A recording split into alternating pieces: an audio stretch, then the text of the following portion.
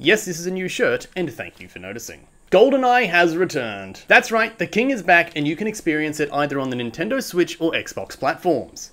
The game serves as a blast from the past and one of the greatest games in living memory for many gamers, and will hopefully serve as a jumping point for many new gamers to form a love of the classics. Dead Space doesn't appear so dead. The game's remake has just launched and is receiving glowing reviews all round.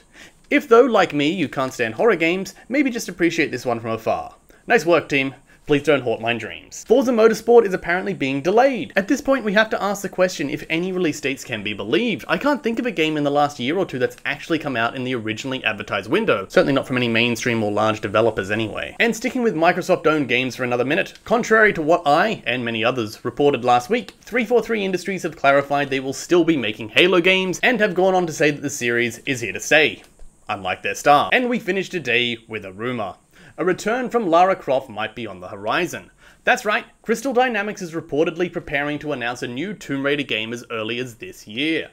The Crystal Dynamics remakes of the classic series are actually what brought me into the world of AAA titles, and I'm honestly really excited at the potential of a return to the world. Just like I'm excited to bring you up to date on news and updates in the gaming world each week. So if you're keen for more, be sure to like, follow and subscribe, and I'll see you next week with more updates.